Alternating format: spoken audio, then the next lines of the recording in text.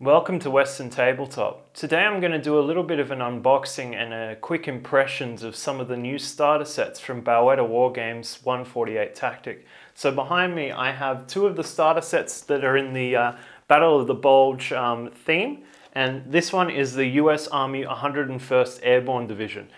Each of the starter sets includes 4 unit figures, 4 unit cards, all the various tokens that you need for the game, and 4 pieces of resin terrain. And the other starter that I have with me right now is the German Volksgrenadier 26th Division. And again, this has 4 infantry figures, the unit cards, resin bases, and all the tokens, and some dice. There's also a quick starter rules in this set. How about we have a look at the individual boxes, shall we?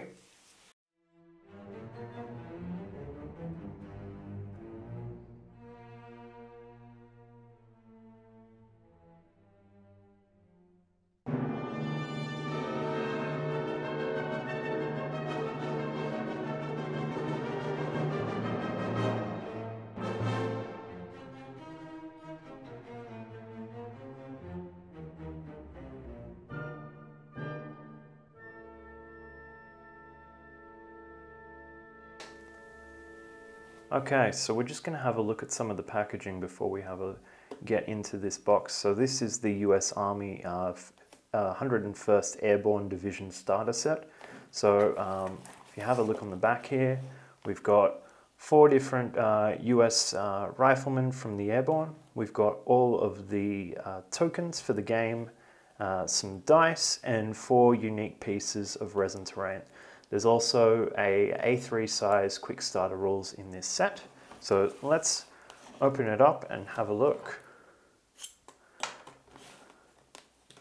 So this will be my first look at any of the 148 figures in person. It's only a new thing that we've been able to order into Australia, and it's really nice for Baueda to send through a couple of starter sets for us to have a look at. So we'll peel off this promotion piece, simple cardboard box, and let's have a look at what we've got inside. So I recognize this. This is the quick starter rules that you can download from the 148 Tactic website. So it gives you everything that you need to set up and play, and this is how I learnt all about 148. Basically, I downloaded this. You could get these unit cards available on the website, and I started playing it with my 28mm bolt action figures, but I'm excited to get the real thing. We've got some packaging here. So we've got a rifleman here. And all of these riflemen are named, so I'll have to figure out who's who. This one looks like he's Dean Stanton, but we'll get out the unit cards and have a look at that in a minute. But let's just take one of these out for a moment. Just have a look at the figure. So, literally without removing too much flash. Whoa! All right, let's have a look at him. And there's the figure. So, as you can see, it is going to need a little bit of glue to get that snug fit, but the detail of these figures are absolutely amazing. So there's Dean. And then we've got Frank Williams. This one is the one that's actually shooting, so that's Harry Lee. And the last one's John Kelly, the NCO. So what else have we got in here? We got some airborne dice. So let's have a look. So 2 148 Tactic D6 with the airborne logo on them, quite nice. We've got a few pieces of resin terrain in here. So these are all themed to the Ardennes. So Battle of the Bulge. So they should be things you'd expect to see in a winter kind of scenario. So the Ardennes is really a big wooded area, so definitely you would see lots of tree logs and that kind of stuff. So this will make as cover terrain for the figures themselves. So if you have a look, he'd be hiding behind that and have cover bonuses for it. So we've got some logs put together, and then this one looks more like a makeshift barricade. Yep, and if you have a look in here, you've got this base-sized gap for the terrain, so the figure can just fit right in there. And that has some bonuses when determining if a figure is in cover. This has a bit of play in the game. So it's really nice that it's included in the starter sets, but it is something to be mindful when you're creating your own terrain for this game. So what's this one? And this is just another fortified emplacement with made mostly out of wood, which is really cool. Now these terrain pieces are really nice. And we've got one more. So there's one piece of terrain per figure you're given in each of these starter sets, and that's intentional. I haven't read too much into the rules just yet, but my understanding is that there's a bit of placement in the deployment phase of the game where people are placing pieces of terrain as cover for their infantry. So think of sort of the asteroid phase in Star Wars X-Wing. That's how these will play in. So players are meant to come with 4 pieces of terrain to a match with their figures as well. So what else have we got in this box? Okay, we've got the unit cards. So let's have a look. Let's open this up. So again, these are my first official look at the unit cards themselves. So far, I've only been able to print my own copies. Actually got some over here for comparison, and these are printouts from a printer. You know, they don't have the best quality, but you know, it's what I needed to get the game figures on the table. But yeah, as you can see, the quality of the official prints is much higher. So you've got John Kelly, he's the NCO, and if you have a look, the unit cards themselves show what stats each figure has. So you've got ones that can move a little bit faster, you've got others that can use more dice when they're shooting, and some that have different commands like suppressing and commanding your troops and this stuff. Then you got some stats of the weapon itself, so how many shots it does at long range and at short range, and what their hand-to-hand value is, and this number here denotes how many activations that particular figure can do in a turn. Now, if your figure gets wounded, it flips over to this wounded side, and you'll have a look that the stats for that figure are less than before, and they can do less actions.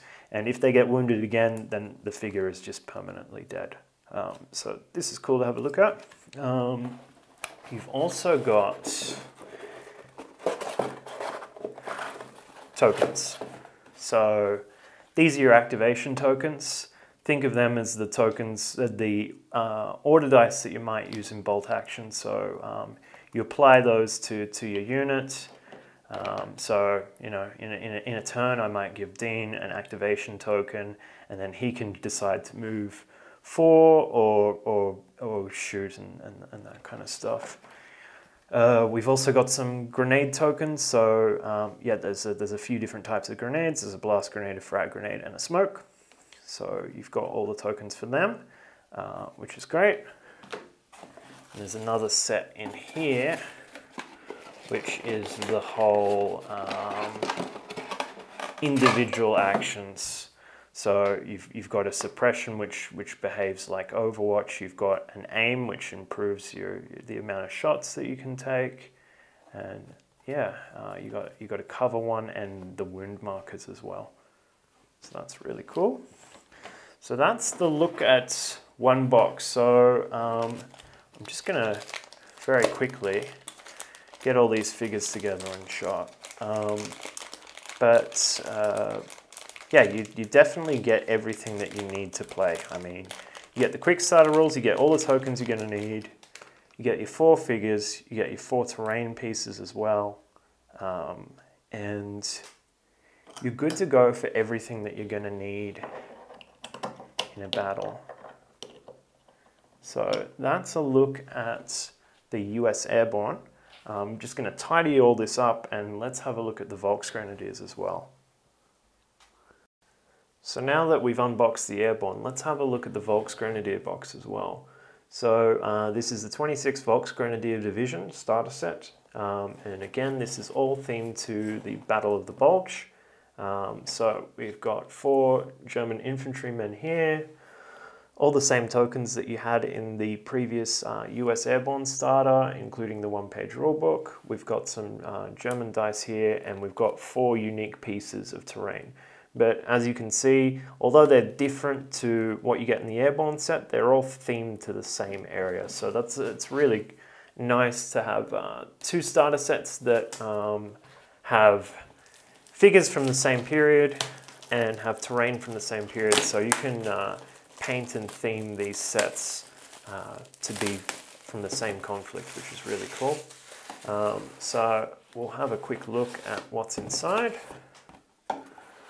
So we've got the same cardboard box that we had just before. Some blister foam. We've got that 148 Tactic Quick Starter Rules, which is great. More plastic. So we've got the 4 German infantry figures.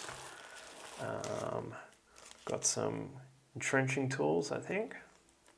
Yeah, log and those kind of things. So get out the Kubel, the other terrain pieces, the German dice, the unit cards, and we'll just get out all these game aids as well.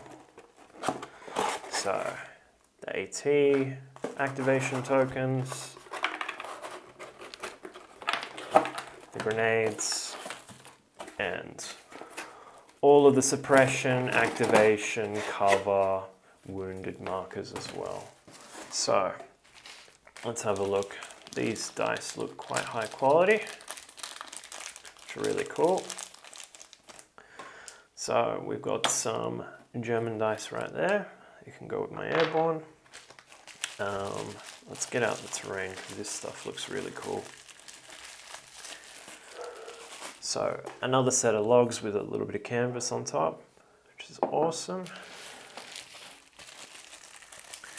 We've got some more of this donut terrain, which allows the individual figures to sit inside. So some logs. Another piece of donut terrain. Let's have a look here. Yep, you got some barrels, some logs. That's really nice, and some sandbag looking things. Fantastic. And now, the interesting one, the crashed Kubel. So this is a really cool looking terrain piece. Obviously, it's a Kubel wagon that's been shot down. We've got the dead driver in the front, and this could really make a nice not only terrain piece but objective marker. Maybe you have to capture some documents that are in the Kubel wagon, or maybe it's a failed attempt at trying to destroy an officer. So that's cool.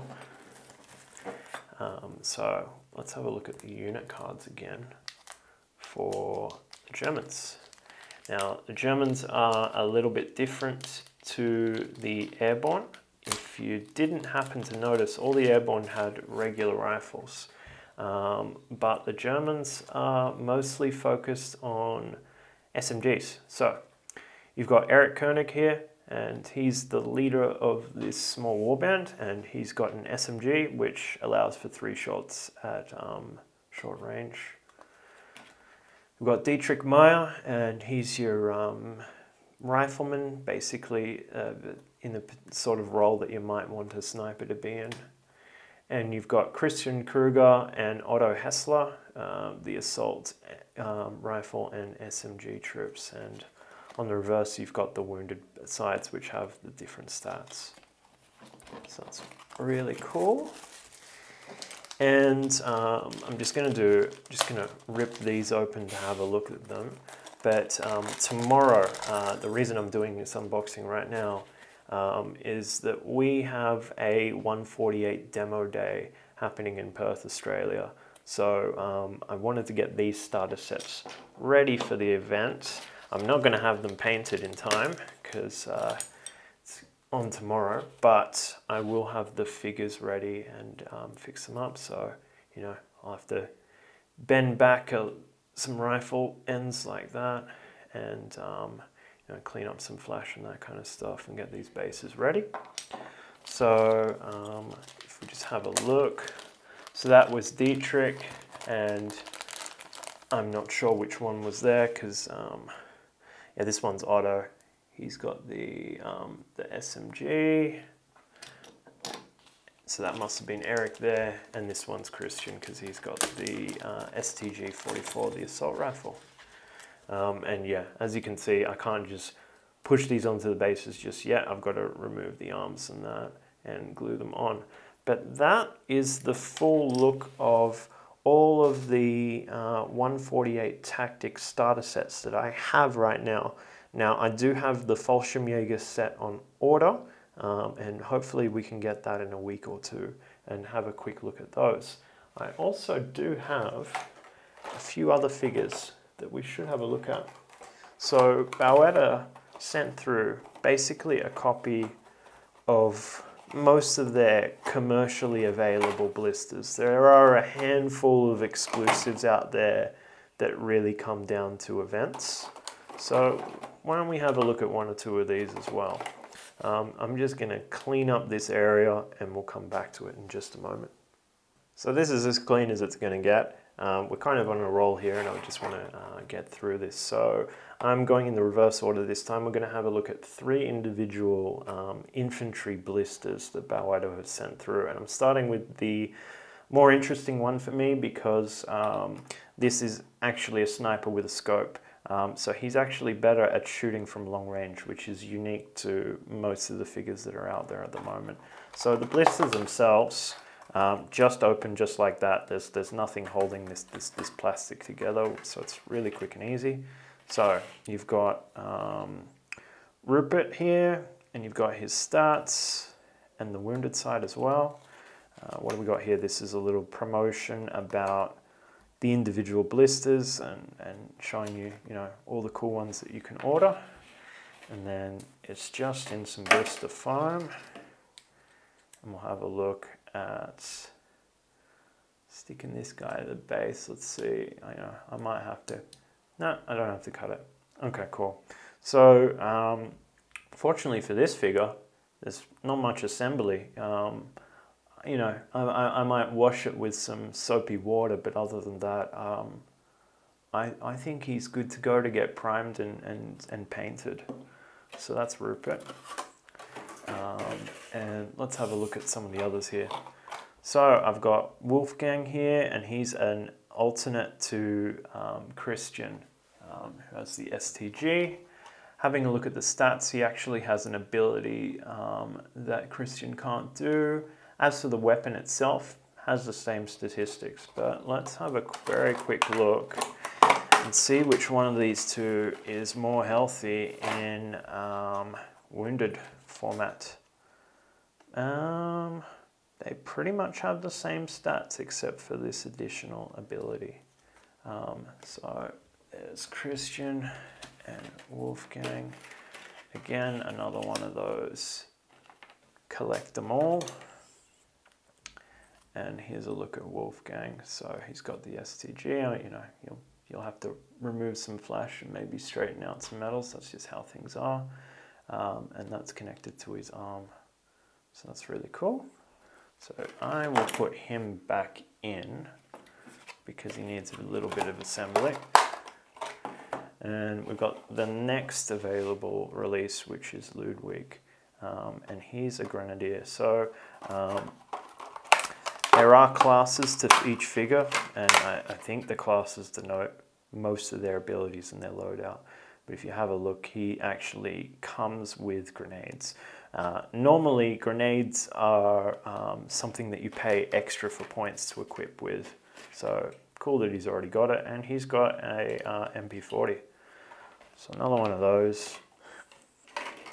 And let's have a look at the figure. So yeah, he's holding the grenade. He's got the MP40. You know, just move a few little things and pull off the flash, and these medals will be great, but oh, they do look great. So I'm going to put Ludwig back in. So there we go. And then let's have a look at some of the US figures. So we've got Pathfinder Jack Miller. This looks like your Thompson SMG paratrooper. And yeah, again, all of these blisters seem to be really themed to the same sort of front. And with him, you've got, you know, the Mohawk and the normal helmet versions to apply. And yeah, not much work needs to be done on the figure itself to get it painted and ready. So that's Jack. And I've got Robert and Martin here, a Grenadier again. So one Grenadier for the Allies, one for the Axis. But instead of the MP40, he's got your standard carbine, or is it Grenade? Don't know. It's one of those American rifles. Someone else can figure that out for me in the comment. So that's pretty cool. And then we have Ray West, which is a BAR, Browning automatic rifle. So that's cool because I don't have anything like that in the airborne force I've got here. So yeah, let's just straighten up that Browning rifle roughly. Can spend a bit more time on it later. But yeah, that's really cool. And yeah, I've just noticed underneath you've actually got the full weapon name. So, you know, let's have a look at those American rifles that I can't identify. Is this the guy? Semi-auto, so he's got the M1 carbine. There you go, so the first attempt was right. Cool. So that's all the blisters. But it isn't everything that I got sent. So I also got another set of tokens sent through. And we have the full official rulebook here. Perhaps at a later date I'll do sort of a review and impressions based on my reading of this book, because I haven't done it yet. But let's do a very quick flip through. Why not? So that's Claudio, the developer of this game. So he's done a little thank you for you know, getting involved in this. Then some introductions on what 148 Tactic is, the things that you're going to need. This is basically all the starter set material. Although you don't need any of this stuff to play, you can download that quick start rules. You can download all of the unit figures that I have in these two starter sets for free. They're the ones that you can print and play.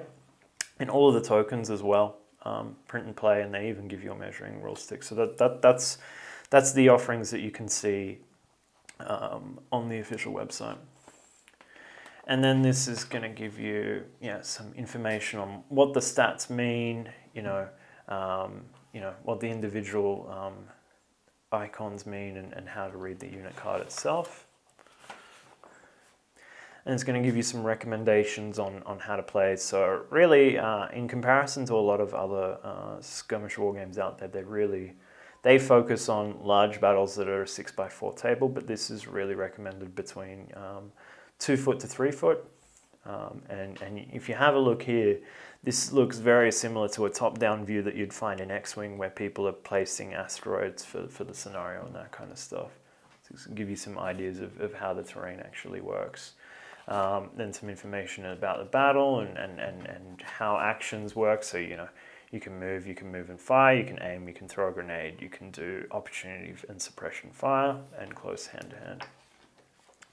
And then this is just an explanation of each of those individual moves, and, you know, denotes that you can take one activation token to execute these.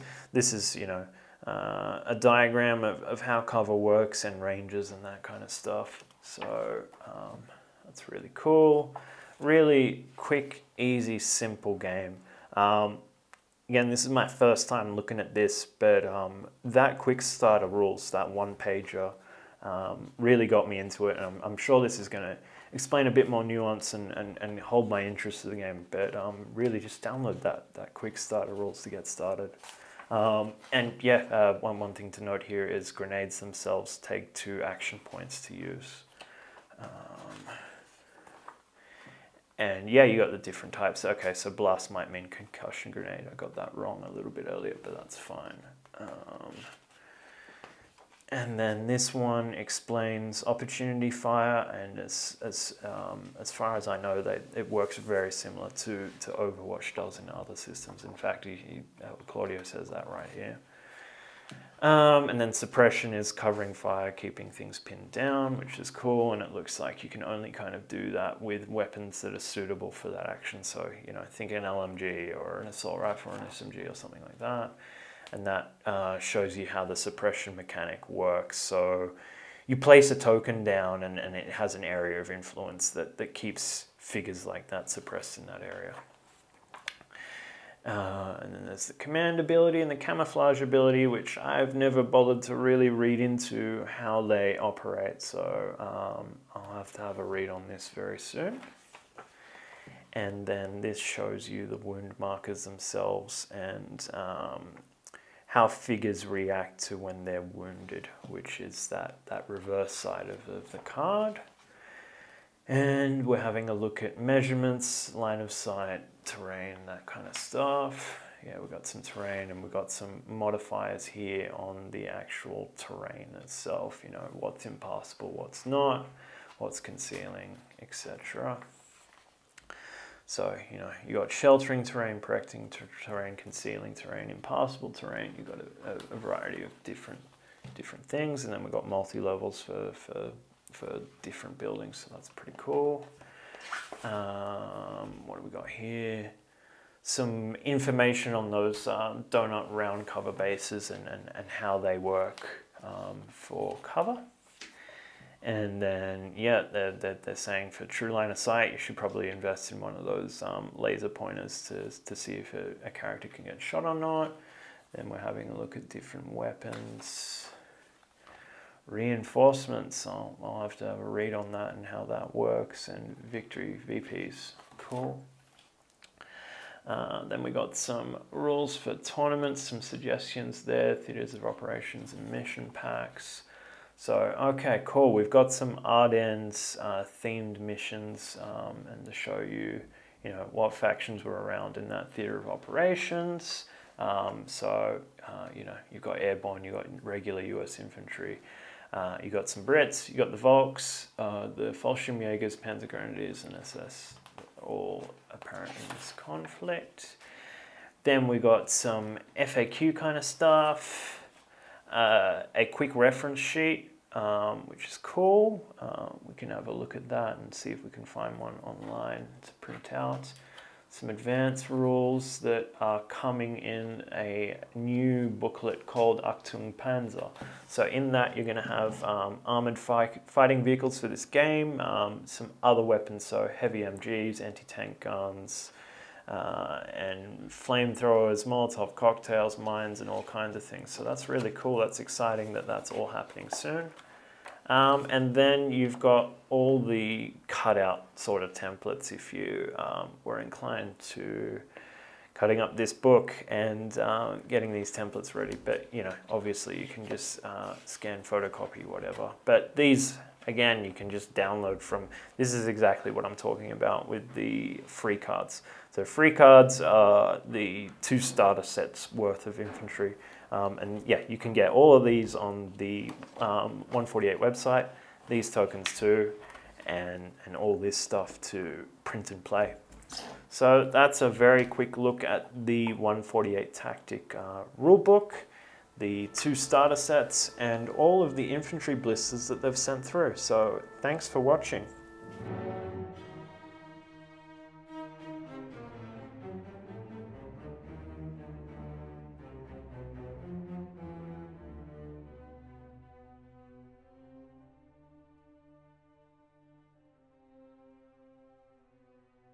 So I thought I'd show in a very quick scale comparison of what a 148 figure looks compared to a regular 28mm bolt action figure. So you can see there's quite a bit of height difference. But again, you don't necessarily need these figures. You can play the game in your regular 28mm collection just fine.